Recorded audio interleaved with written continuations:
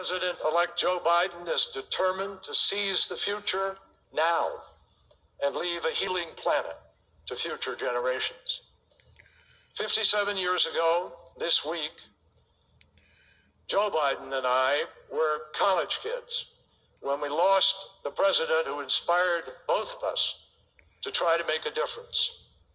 A president who reminded us that here on earth, God's work must truly be our own.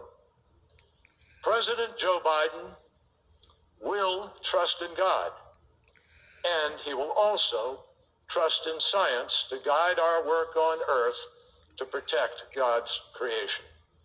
Mr. President-elect and Vice President-elect Harris, I look forward to getting to work. Thank you.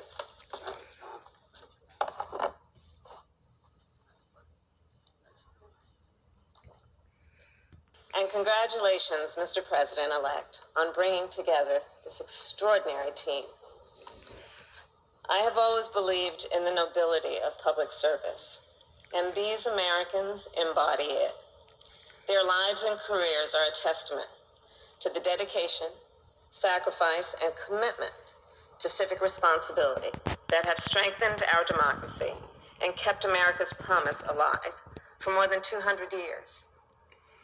President-elect Biden and I have long known that when we were elected, we would inherit a series of unprecedented challenges upon walking into the White House. Addressing these challenges starts with getting this pandemic under control, opening our economy responsibly, and making sure it works for working people.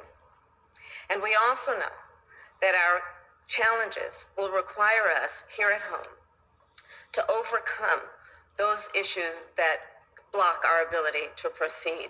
Our challenge here is a necessary foundation for restoring and advancing our leadership around the world. And we are ready for that work. We will need to reassemble and renew America's alliances, rebuild and strengthen the national security and foreign policy institutions that keep us safe and advance our nation's interests, and confront and combat the existential threat of climate change that endangers us all. I take these issues very seriously. My whole career has been